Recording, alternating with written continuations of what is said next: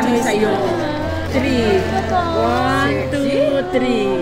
guys, this is again Alan and welcome back to my channel. Today we are gonna be having a very special painting session because today I'm gonna do figure painting. Figure painting is something I don't usually do because it's very challenging, but since this is very special, I'm gonna be doing it and I'm gonna be showing my process to you. My reference image for this is the image of my mom's friend.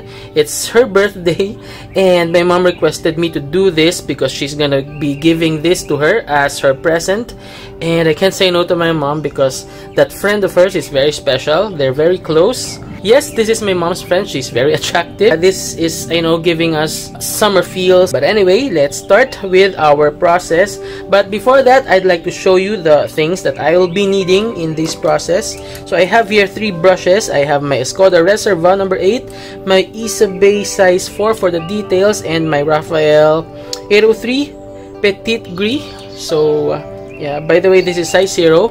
And for my watercolors, I'm choosing Daniel Smith, and the colors are Quinacridone Red, Permanent Yellow Deep, Buff Titanium, Van Dyke Brown, Moon Glow, Cobalt Blue, and I also have here a gouache, white gouache from Carandiache. And by the way, our paper is Arches 185 cold pressed cotton paper. So I have already done my sketch earlier. I used grid. The first thing that I'm gonna do is to make sure that the grids are very well erased and to make sure also that the lines are very light. So let me just zoom it nearer.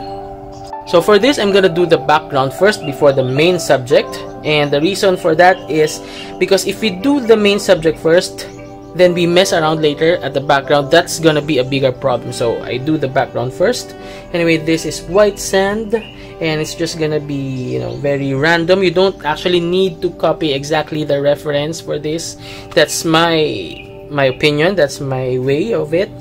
So for this, for the background, for the part of the sand that is exposed to light, I'm gonna be using Buff Titanium, and in some parts I'm gonna add yellow for the warmth, and for the parts with shadow I'm gonna be using Moon Glow, and I'm gonna add, I think, Van Dyke Brown to make it deeper. What I really love about the Buff Titanium of Daniel Smith is that it uses only one pigment. It uses PW6:1, so any single pigment color is very attractive to me instead of those mixes that I see in other brands. So yeah, as you can see, we are gonna be just doing this very loosely and quickly, effortlessly, because this is, you know, just sand. And also in some parts you might want to just leave the area white because white in any painting makes it attractive and more natural. You know, seeing parts of the paper makes your painting more watercolory because that shows, you know, transparency somehow, or I mean that shows the part of the paper, and I think that is one secret in watercolor painting that we need to master, you know, leaving some parts unpainted. So now we are gonna add the warmer touches using the yellow color that we have, but remember to do this very lightly so that it won't overpower our first layer. And yes, I'm doing this while it's still wet because I want that yellow to, you know, mix well with the Buff Titanium. Now we are done with the first layer of the background, and before we do the shadow parts in our sand, let's of course wait for it to dry. And while waiting for it to dry, to save time, let's color first her swimsuit, and for that I've chosen Cobalt Blue. Now let's do the other fabrics here, and I think this is her scarf. And aside from the fingers, you know, cloth or fabric is also something that is really hard to paint, at least for me.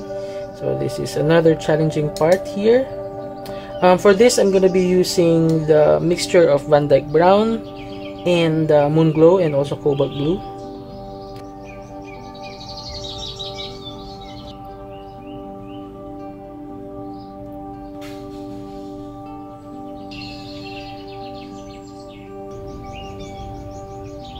Now our background is dry. We can now proceed to the shadow part, and for that we are going to be using Moon Glow with Van Dyke Brown.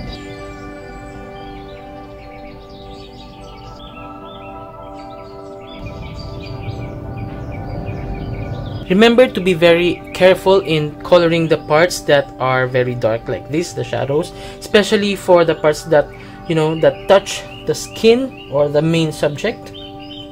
Especially here because your shoulder catches, you know, a huge amount of light, so I need to keep that light in that part, and I don't want to color that part. I want to save and show the white part.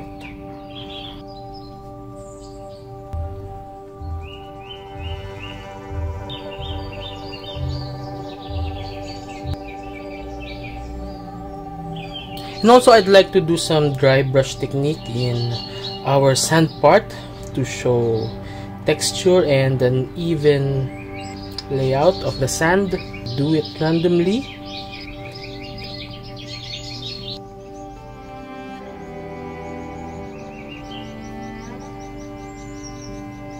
Now I'm doing another layer for our cloth. This time we're gonna be using deeper shades because we are gonna be coloring the shadows.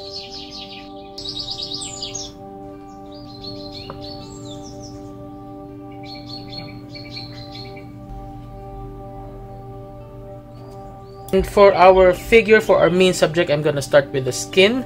I'm gonna do the first layer of the skin, and that has to be the lightest, you know, wash. Then eventually we'll proceed with the second layer, of course, after the first layer is dried. So if you want to save time, you may use blower or hair dryer like this. So for our skin, I did 3 mixes. One is the yellowest, this one, for our first layer, and also I have a mid here and a deeper color here. The same colors, quinacridone red, permanent yellow deep, and cobalt blue. So let's do our first layer. Let's start the skin in her legs and feet. And for the part that catches the most light, I'll be lifting out the colors in there, and that's for the highlight.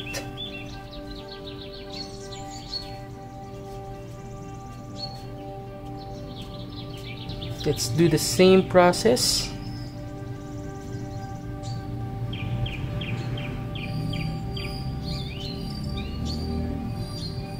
So now let's lift again the colors that are hit by light the strongest. So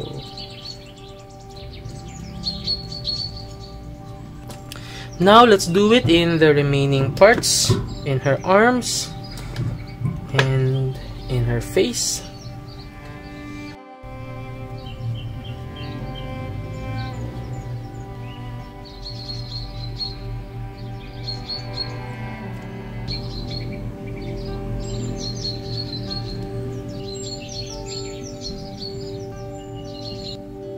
And for her neck part and chest part, I am adding a light mixture of violet, using also the same colors, quinacridone red and cobalt blue, because this part is dark because of the shadows. Let's go for the second layer.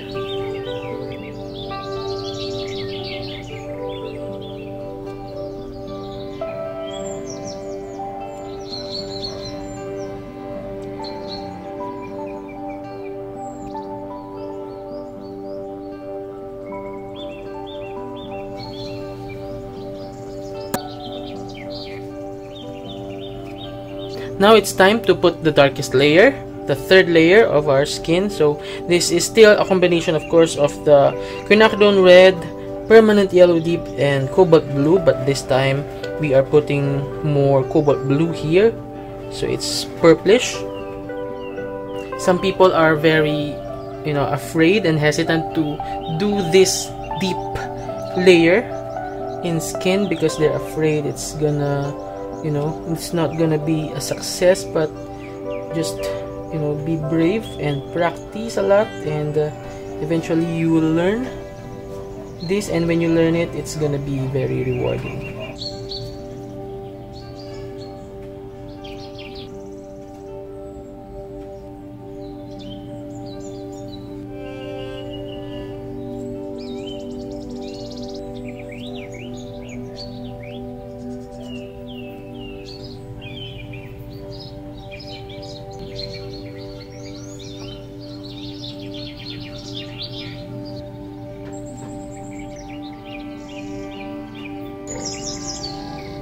So for the hair, this is only the first layer. I'm not gonna, of course, color this way. I'm gonna make it deeper later on.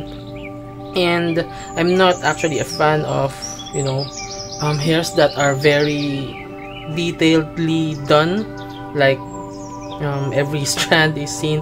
I'm fine with just showing some, just to indicate, you know, that it's hair, there are strands, but not completely drawing every single strand. So I'm gonna show it later on how I do it, but since we are all doing layers, we need to let first layers to dry first. Now we're done with her body. Let's go to her face. So this is gonna be the conclusion of our output. Even if we are already contented and happy with the body, if the face is gonna fail, then the painting is not gonna be successful. So this is a critical part, so we need better concentration now.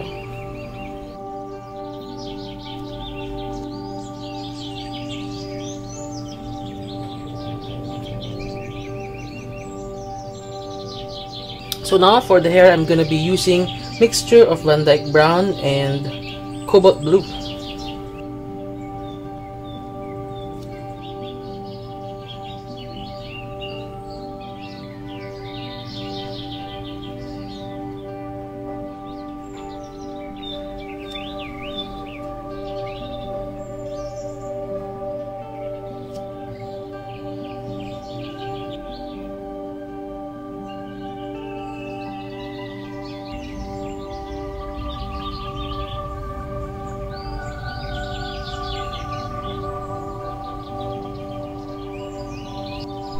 Now, let's go to the lips.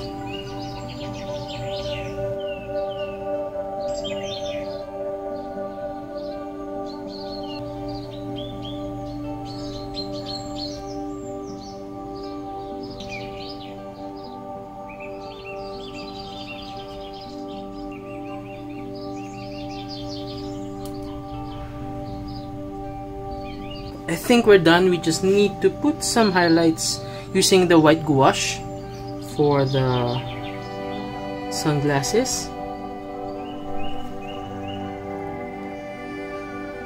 and for the highlights of some parts of her skin and the hair.